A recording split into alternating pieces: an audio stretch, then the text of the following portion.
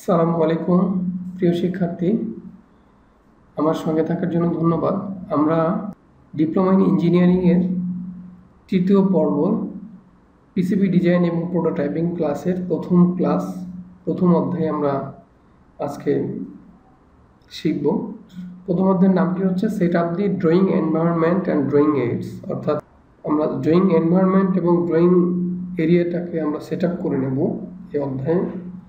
এটার প্রথম সাবটপিকস হচ্ছে start and suitable simulation software, অর্থাৎ সিমুলেশন সফটওয়্যার শুরু করব কিভাবে সেটা।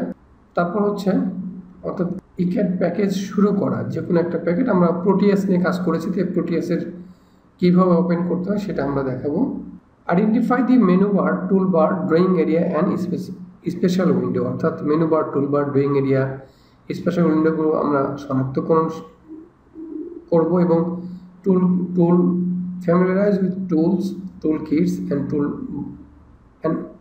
familiarize with tools, toolkits and buttons, অর্থাৎ টুলকিটস এবং বাটনের সাথে পরিচিত হব। familiarize with workspace, shortcut and hotkey, অর্থাৎ ওয়ার্কস্পেস, শর্টকাট এবং হটকির সাথে পরিচিত হব।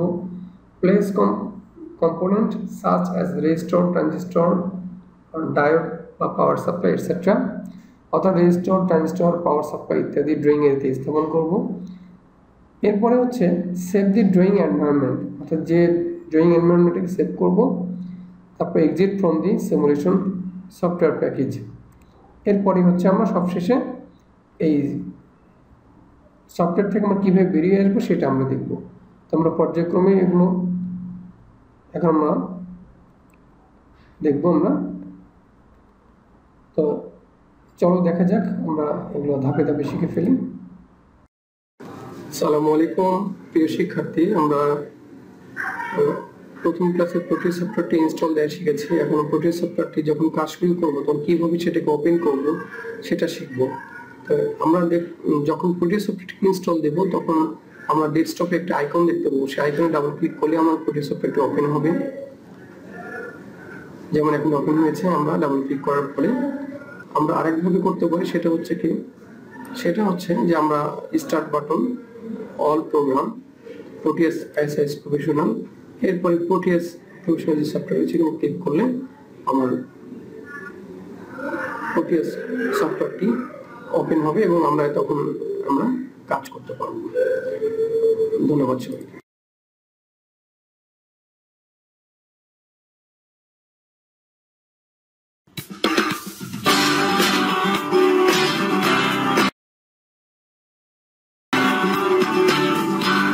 প্রিয় শিক্ষার্থী, আসসালামু আলাইকুম।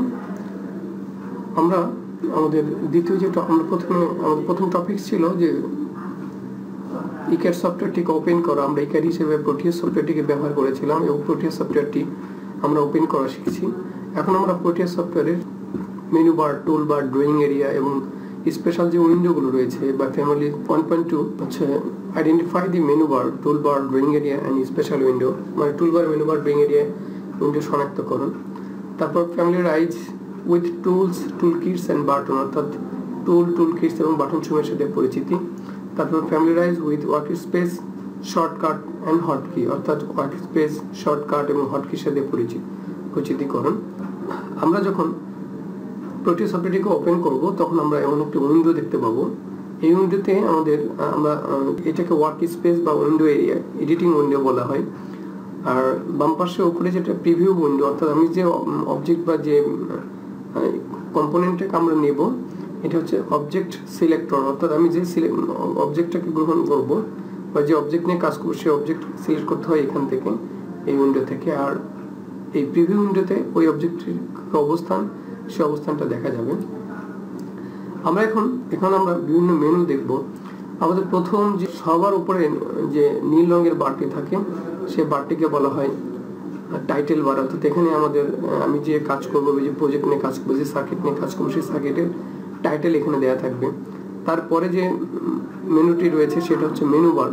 এখানে file, view, edit, tools, design, grasp, source, debug, library, template, system, help ইত্যাদি। তারপরে যে টুলবারটি রয়েছে এটাকে বলা হয় কমান্ড টুলবার। কমান্ড টুলবারের আমরা এখানে বিভিন্ন মানে কোনো অবজেক্টকে ওপেন করা, ক্লোজ করা, মিনিমাইজ, ম্যাক্সিমাইজ, সেভ করা আমরা এখান থেকে মানে শর্টকাটে সেটা করতে পারি। এখানে এই পাশে রয়েছে মুড সিলেক্টর বার, মানে আমি কিউ মোডে কাজ করতেছি, মুড সিলেক্টর বার রয়েছে। তারপর নিচে রয়েছে আমাদের বাম পাশে যে লম্বালম্বি যে বারটি রয়েছে এটাকে বলা হয় মুড সিলেক্টর বার। আর নিচে দেখা যাচ্ছে এই ওরিয়েন্টেশন টুল বার, অর্থাৎ এখানে আমরা যে অবজেক্ট নিয়ে কাজ করবো সেই অবজেক্টের ওরিয়েন্টেশনকে পরিবর্তন করতে পারবো। আর সবশেষে নিচে যেটা আছে এটা হচ্ছে সিমুলেশন টুলবার। তো এই টুলবার দিয়ে আমরা সিমুলেশন করতে পারি আমাদের যে সার্কিট নিয়ে কাজ করব। তো আমরা পরবর্তীতে এগুলো নিয়ে ডিটেইলস আলোচনা করব।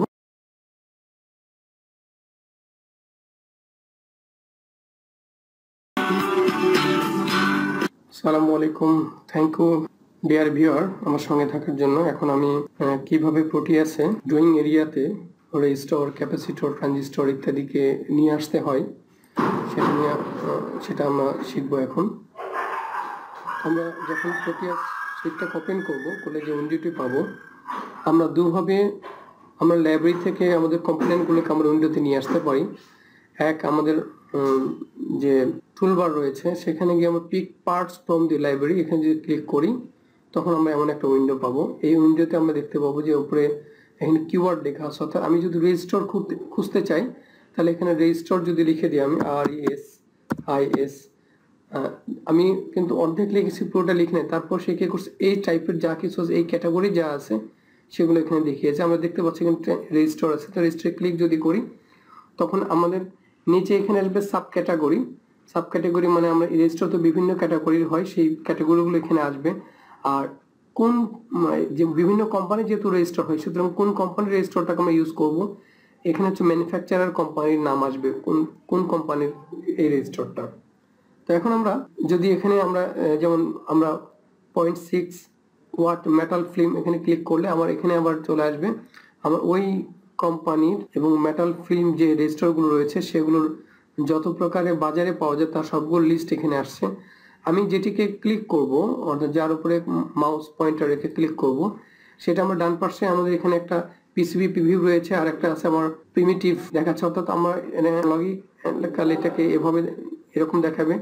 আর পিসিবিতে আমার এটা কিরকম দেখাবে, কতটুকু ডিস্টেন্স নেবে সেটা আমার এখানে দেখাচ্ছে। এরপর যখন আমি ওকে চাপার পরে উইন্ডোটি চলে যাবে এবং প্রোটিয়াস উইন্ডোটি আমরা দেখতে পাবো। তখন এই উইন্ডো এরিয়ার মধ্যে যেখানে গিয়ে আমার রেজিস্টরটিকে প্লেস করা দরকার সেখানে আমি ডাবল ক্লিক করলে আমার রেজিস্টরটি ওখানে স্থাপিত হবে। এখন আমরা রেজিস্টরটিকে যদি এরকম ভাবে আমরা ঠিক একইভাবে আমরা যদি এখানে আমাদের যে এখানে কম্পোনেন্ট মোড রয়েছে, আমরা কম্পোনেন্ট মোডে রেখে আমরা যেমন এখানে পিতে হচ্ছে, আমরা পিতে যদি এখানে পি এবং এল রয়েছে, তো আমরা পিতে যদি ক্লিক করে তখনও আমাদের এই লাইব্রেরি থেকে আমরা এইভাবে আমরা বের করতে পারি। তখন যেহেতু আমরা রেজিস্টর নিয়ে আসলাম, এখন আমরা একটি ডায়োড দেখবো। তো ডায়োডে যখন ক্লিক করবো তখন অনুরূপভাবে এখানে সাব ক্যাটাগরি ম্যানুফ্যাকচারার কোম্পানির নাম আসবে।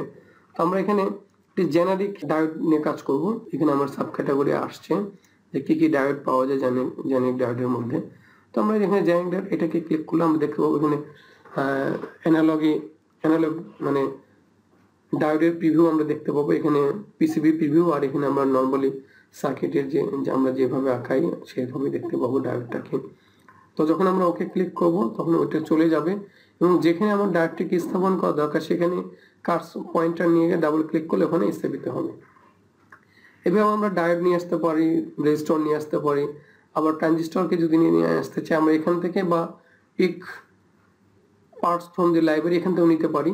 তো আমরা যদি ট্রানজিস্টর নিতে চাই তাহলে আমরা এখানে লিখবো ট্রানজিস্টর, TRANSISTOR। ট্রানজিস্টর যখন লিখবো তখন ট্রানজিস্টরের যত ক্যাটাগরি রয়েছে চলে আসবে। আমরা এখানে ট্রানজিস্টর দেখতে পাচ্ছি, এখানে ক্লিক করলে ট্রানজিস্টর সাব ক্যাটাগরি চলে আসছে, যে বাইপোলার ট্রানজিস্টর, জেনারিক না, IGBT না, জেফেট না, মোসফেট না, RF পাওয়ার, LDMOS। তো আমরা বাইপোলার ট্রানজিস্টর আমরা নেব। তার বাইপোলার ট্রানজিস্টর ক্লিক করে বাইপোলার ট্রানজিস্টর যে ট্রানজিস্টরগুলোকে বাজারে পাওয়া যায় সেগুলোর এখানে লিস্ট চলে আসছে। আমরা যেটাকে নিতে চাই, যেমন আমরা প্রথমটাই নিলাম, প্রথমটা আমার সার্কিটে আমরা এটা যেভাবে আঁকাই সেটাকে দেখা যাচ্ছে, আর আমাদের পিসিবিতে এটা কিরকম দেখাবে সেটা আমার দেখাচ্ছে। তো আমরা এখন যখন ওকে ক্লিক করব, এরপর যেখানে আমার দরকার সেখানে গিয়ে আমরা ডাবল ক্লিক করব, করলে আমার ট্রানজিস্টরটি ওখানে স্থাপিত হবে।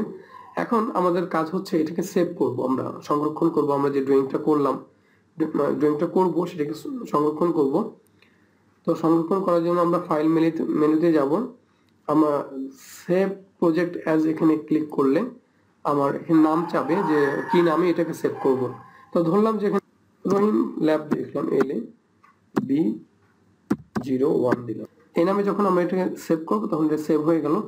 আর যেহেতু আমরা সেভ করে ফেলছি, এখন আমরা এখান থেকে এক্সিট হয়ে যাব, মানে বের হয়ে যাবো এই উইন্ডো থেকে। আমরা এই প্যাকেজ থেকে বের হয়ে যেতে গেলে আমরা কি করতে হবে, ফাইল মেনুতে গিয়ে এখানে এক্সিট অ্যাপ্লিকেশনে গিয়ে যদি ক্লিক করি তাহলে বের হয়ে যেতে পারি। আবার ডান পাশে টাইটেল বারের সর্বডানে যে ক্রস চিহ্নিত যে বারটি রয়েছে সেখানে ক্লিক করলে আমরা এখান থেকে বের হয়ে যেতে পারি। এই ছিল আমাদের আজকের আলোচনা। ধন্যবাদ সবাইকে সাথে থাকার